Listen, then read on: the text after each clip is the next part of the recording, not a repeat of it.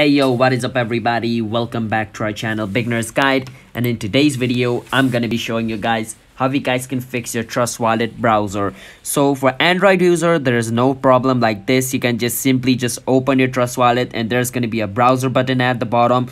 You can just click on it and you can access DApps and other stuff. So basically it's a browser of Trust Wallet. And if you don't see that browser option on your Trust Wallet even in Android, the basic way to fix it is just delete your Trust Wallet, reinstall it again, and that's fixed. But for iPhone, it's a completely different thing, alright? So if you want to use DApps on iPhone, currently you can't because DApps have been completely removed, or in another word, your browser feature has been completely removed from your Trust Wallet for iOS user. So there's no way or nothing you can do in order to install browser feature on the Trust Wallet again because the company itself has removed it, alright?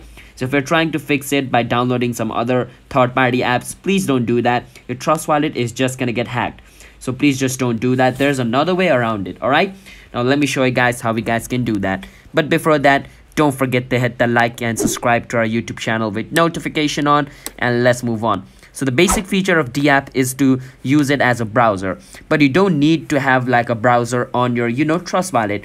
You can use your Trust Wallet even in another browser like your Safari browser. I can just go to my Safari browser and let's say I want to go to PancakeSwap, right? So it's basically an exchange where you need wallet. So I can click on PancakeSwap over here.